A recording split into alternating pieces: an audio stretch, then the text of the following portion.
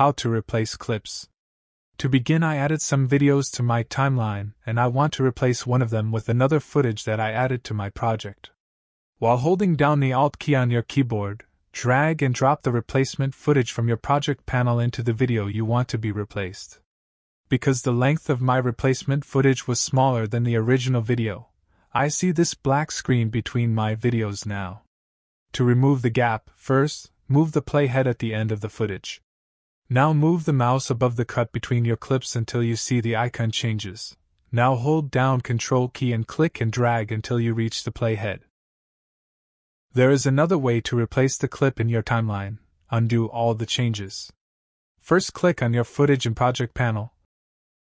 Then right-click on the clip you want to be replaced and select Replace with Clip from bin.